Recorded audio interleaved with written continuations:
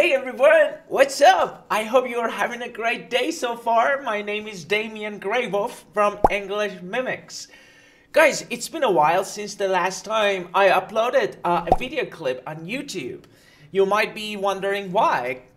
Well, let me tell you the story. So 2 weeks ago, I was in the middle of a strenuous workout session when I almost dislocated my shoulder. And now I have a frozen shoulder. I cannot move it around like before. And the day after, when I got back to the gym and started my workout session, my foot bone suffered a hairline fracture. Now I'm limping. So I don't know, I should get an MRI done, an X-ray done and everything. So 2 bad things happened to me in succession in a span of 2 days. But wait guys, there was another thing which happened to me and made the whole situation even worse. So on top of all the pain I had to endure, I got the flu. Yeah, that's right. That was the 3rd bad thing which happened to me. And that's why I think bad things do come in threes. So what does that mean?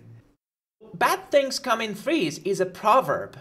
The superstitious belief that unfortunate or detrimental events, situations, outcomes, etc. almost always arrive in groups of threes, either all at once or in quick succession. So let's just take a look at a couple of examples and see how we can use this proverb in a sentence. Person A says, "I can't believe that Uncle Henry, Jean, and my neighbor all died in a week's time."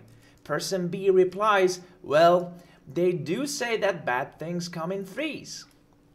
Let's take a look at another one. If you already spilled milk on yourself and got stuck in a traffic jam today, watch out, bad things come in threes. Here is the last example.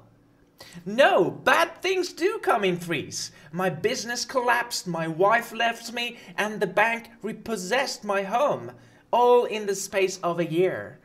So guys, I just wanted to share with you this useful proverb and tell you what's been going on in my life lately.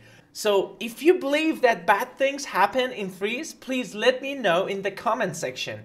And take care of yourselves, guys. See you next time. Bye.